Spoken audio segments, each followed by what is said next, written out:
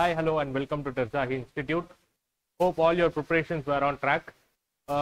அதில் ஒரு சின்ன அடிஷ்னல் டிப் வழக்கம் போல் வீடியோ ஸ்டார்டிங்கில் அது என்னன்னா எப்போவுமே டேவை வந்து ஸ்டார்ட் பண்ணுறதை பற்றி ஜென்ரலாக எல்லாருமே சொல்லிட்டு இருப்பாங்க. அதாவது காலையில் இத்தனை மணிக்கு எந்திரிக்கணும், இதெல்லாம் பண்ணணும், இதெல்லாம் இருக்கணும் அப்படின்னு. But no one worries about how we close the day. But அதுவும் ரொம்ப ரொம்ப இம்பார்ட்டன்ட். ஏன்னா அங்கிருந்தே அடுத்த டேக்கான ஒர்க்கு ஸ்டார்ட் ஆகிட போகுது.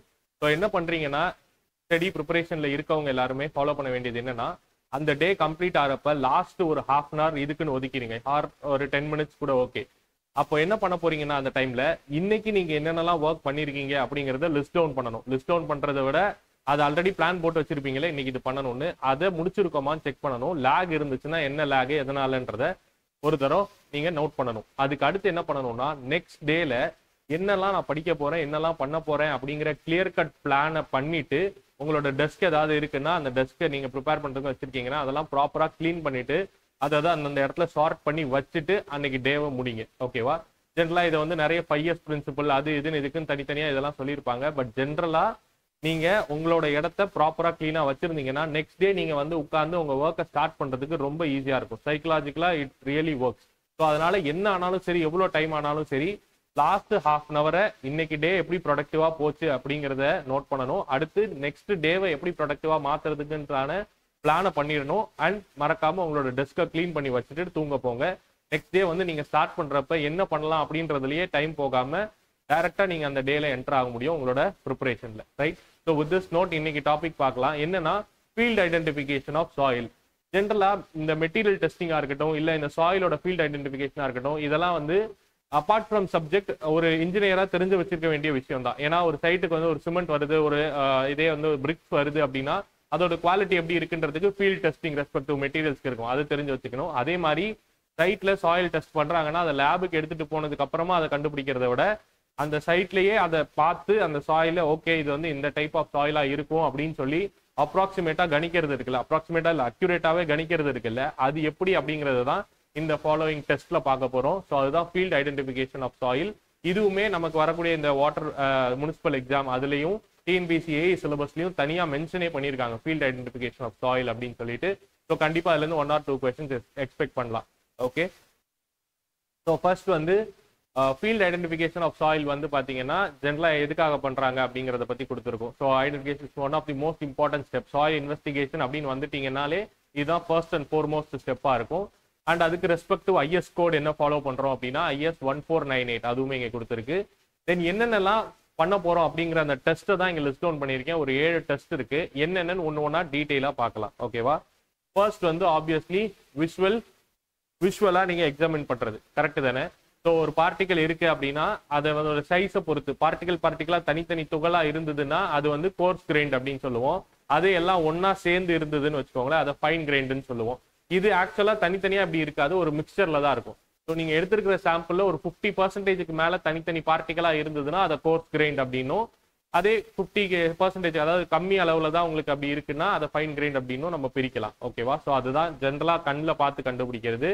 அண்ட் ஜென்ரலா இதை டெஸ்ட் பண்றதுக்கு முன்னாடி பெபிள்ஸ் ஆர் 80 mm மேல இருக்கக்கூடியதெல்லாம் ரிமூவ் பண்ணிட்டு பண்ணணும் அந்த சாயில் சாம்பிள்ல இருந்து. ஏன்னா அதெல்லாம் சாயில் கேட்டகரியிலேயே வராது இல்லையா? ரைட்? ஸோ இதுதான் first step, visual examination.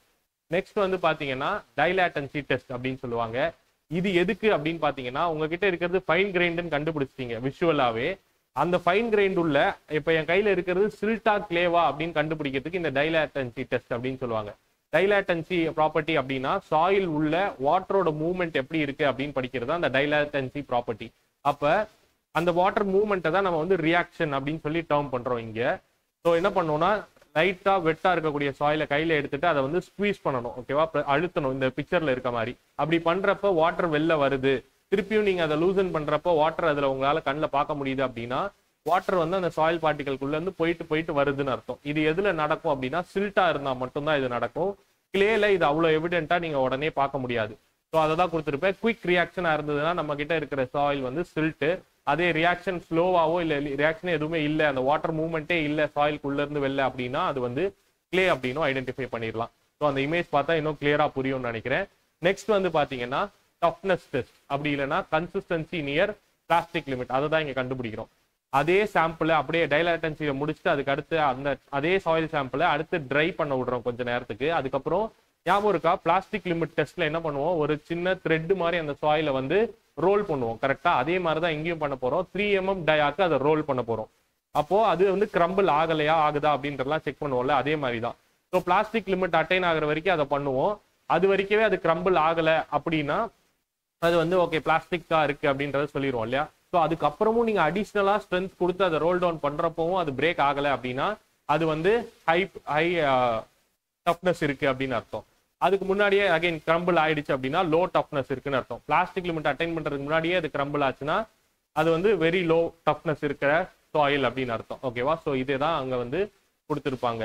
Okay, so இந்த டஃப்னஸ் டெஸ்ட்ல என்ன பேராமீட்டர் பார்க்குறோம் அப்படின்னா அகைன் பிளாஸ்டிக் லிமிட் கிட்ட அந்த வாட்டர் கண்டென்ட் தான். ஓகேவா? அண்ட் அதோடைய டஃப்னஸ் ப்ராப்பர்ட்டி அந்த வாட்டர் கண்டென்ட்டை பொறுத்து எப்படி மாறுதுன்றது தான் இந்த டெஸ்ட். நெக்ஸ்ட் வந்து try strength R crushing strength. இதுலையுமே என்ன பண்ண போறோம்னா அதே சாயில் சாம்பிள் தான், 2 டெஸ்ட் முடிச்ச அதே சாயில் சாம்பிள் தான். அதை இன்னும் நல்லா ட்ரை ஆக விட போறோம். ஓகேவா? ஸோ போன் ட்ரை மாதிரி ஃபுல்லா மாய்ஸ்சரே இல்லாம ட்ரை ஆக விட்டுட்டு நம்ம ஃபிங்கர் வச்சு அந்த சாயிலை வந்து உடைக்க ட்ரை பண்ணணும். ஓகேவா? அது சும்மாவே அப்படி வச்ச உடனே பவுடரா மாறிடுச்சு அப்படின்னா அதுக்கு லெஸ் ட்ரை ஸ்ட்ரென்த், கொஞ்சம் load withstand பண்ணதுன்னா high try strength. அதே நீங்க சிலதெல்லாம் கட்டி பிடிச்சி கல்லு மாதிரி ஆயிருக்கும், அதெல்லாம் நீங்க என்ன பண்ணாலும் உடைக்கவே முடியாதுல்ல. ஸோ அதுக்கெல்லாம் ஹை ட்ரை ஸ்ட்ரென்த் இருக்கு அப்படின்னு அர்த்தம். ஓகேவா? ஸோ இதுதான் crushing strength R try strength. அடுத்து இருக்கக்கூடிய டெஸ்ட்லாம் சிம்பிள் டெஸ்ட். ஃபர்ஸ்ட் வந்து ஆர்கானிக் கண்டென்ட் சாயில்ல இருக்கா இல்லையா அப்படின்னு தெரிஞ்சுக்கிறதுக்கு ஜஸ்ட் அந்த சாயில் டார்க் கலர்ல இருந்து அது ஈரமானதுக்கு அப்புறம் ஒரு ஸ்மெல் வந்துச்சு அப்படின்னா, பேட் ஆர்டர் வந்துச்சு அப்படின்னா கண்டிப்பா அதுல ஆர்கானிக் கண்டென்ட் இருக்கு அப்படின்னு அர்த்தம். நெக்ஸ்ட் ஆசிட் டெஸ்ட் ஜென்ரலா எதுக்கு பண்ணுவாங்கன்னா சாயில்ல கால்சியமோட பிரசன்ஸ் இருக்கா இல்லையான்னு செக் பண்றதுக்காக. ஸோ HCl ஆசிட் வச்சு அந்த கால்சியமோட பிரசன்ஸ் இருக்கா இல்லையான்னு தெரிஞ்சுப்பாங்க. சாயில்ல ஏதாவது சிமெண்டிங் ப்ராப்பர்ட்டி அந்த சாயில் எக்ஸிபிட் பண்ணுதுன்னா அதுக்கு காரணம் அதுல இருக்கக்கூடிய கால்சியம் தான். ரைட்? நெக்ஸ்ட் லாஸ்டா இருக்கக்கூடியது ஷைன் டெஸ்ட். இதுல நம்ம கிட்ட இருக்கிற அந்த சாயில வந்து ஒரு நைஃப் வச்சு கட் பண்றது, கொஞ்சம் ட்ரை சாம்பிளா இருந்ததுன்னா நைஃப் வச்சு கட் பண்றது. நமக்கு ஷைனி லுக் கிடைச்சிச்சுன்னா அதுல பிளாஸ்டிக் கிளே இருக்குன்னு அர்த்தம். அதே அந்த மாதிரி எந்த ஷைனி சர்ஃபேஸும் இல்லைன்னா அங்க இருக்கிறது லோ பிளாஸ்டிக் கிளே, அப்படி இல்லைன்னா சில்ட்டோடைய பிரசன்ஸ் தான் அர்த்தம். ஸோ இதெல்லாம் தான் அந்த டெஸ்ட். ஃபீல்ட் ஐடென்டிஃபிகேஷன் தான் இதெல்லாம் தான். ஸோ இனிமேல் சைட்ல போய் ஏதாவது ஃபீல்ட் சாயில் சாம்பிள் பண்றாங்கன்னா just by doing all this நம்மளால அது வந்து என்ன கிளாசிபிகேஷன் ஆஃப் சாயிலுக்குள்ள வரும் அப்படின்றத லொகேட் பண்ண முடியும். இப்போ இது ரிலேட்டடா வந்த 1 or 2 questions பார்க்கலாம். ஸோ தட் உங்களுக்கு ஒரு ஐடியா கிடைக்கும் எப்படி இந்த கொஸ்டின் கேட்டிருக்காங்க அப்படின்னு. இதுல பாத்தீங்கன்னா ஃபர்ஸ்ட் ஒன் வந்து consider the following statements. Okay, so என்ன சொல்லியிருக்காங்கன்னா all soils can be identified in the field by visual examination சொல்லியிருக்காங்க. ஆக்சுவலா அப்படி பண்ண முடியாது, கோர்ஸா ஃபைனான் தான் கண்டுபிடிக்க முடியும். அதுல இன்னும் டைப்ஸ் இருக்குல்ல, சாண்ட், சில்ட், கிளே அப்படின்னு, அதெல்லாம் நம்மளால இதுல கண்டுபிடிக்க முடியாது. ஓகேவா? ஸோ ஃபர்ஸ்ட் ஸ்டேட்மெண்ட் வந்து பாத்தீங்கன்னா இட் இஸ் ராங். ஓகே,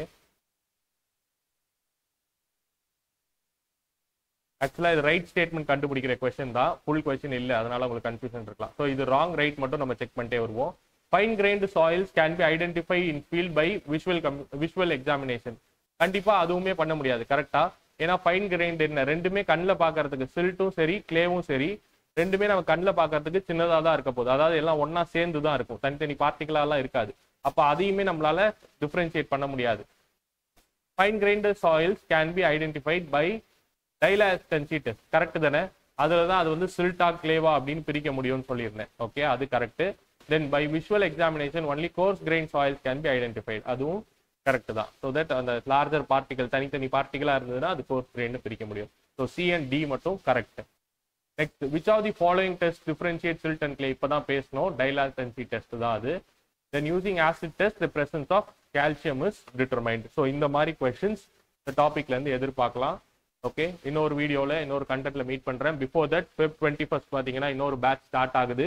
அது ரிலேட்டடா ஏதாவது queries இருந்துச்சு அப்படின்னா கீழே டிஸ்பிளே ஆகிற நம்பருக்கு கால் பண்ணி கேளுங்க. ஓகே, ஸோ வேற ஒரு வீடியோவில் மீட் பண்றேன். Tata, by by.